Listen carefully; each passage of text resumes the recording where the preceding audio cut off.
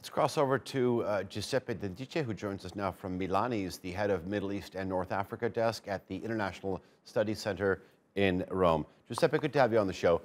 Here are some key facts about the war in Yemen. The UN is calling it the worst humanitarian crisis. Over 10,000 people have died over the past 18 months, and at least 1,200 children have been killed, and another 1,700 have been injured. So if the numbers speak for themselves, then why isn't the world getting its act together? Why do other conflicts and other events get more attention than Yemen?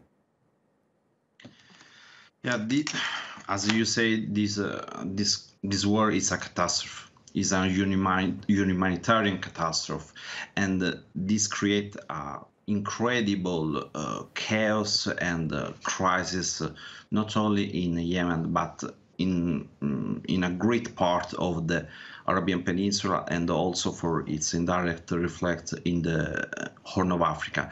Anyway, this crisis, the crisis in Yemen, is more undervalued respect other crises like Syria or, for example, Libya.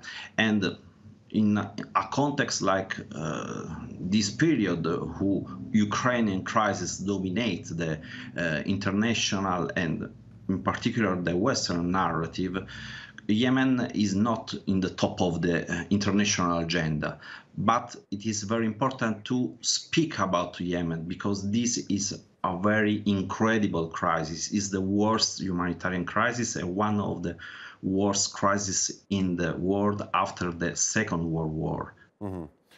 Giuseppe, when you look at the World Food Program, which basically feeds about a third of the country's population, the reality is that they're running out of money, and they're running out fast. Claire Harry, in her report, said that the organization only has about 18% of the funds that it needs for this year. Do you feel confident that the international community will be able to step up? And even if they do, isn't this sort of kicking the can down the road?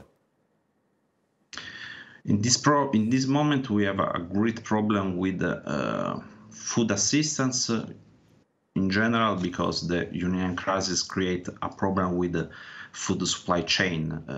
We need to consider that Yemen have a dependence from Ukrainian and Russian wheat for 40%, and this is an element of the crisis.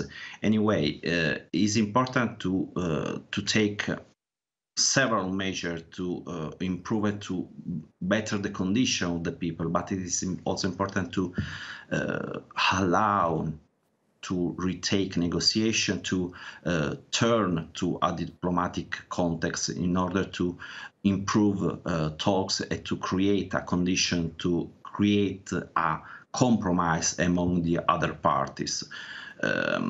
In the last hour, for example, we have a proposal, a Saudi proposal, to involve Houthi and other parties of the conflict in a consultation in Riyadh.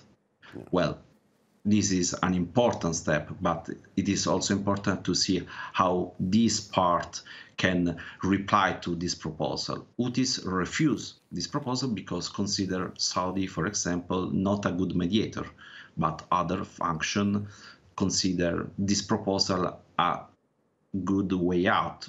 Anyway, it's important to have a condition. Okay. Giuseppe, I want to thank you very much for your analysis. I truly hope that the donors can actually step up, but also the warring parties, like you just mentioned, the Saudis and the Houthis, can actually come together, because they're the ones who are actually going to solve this. Thank you.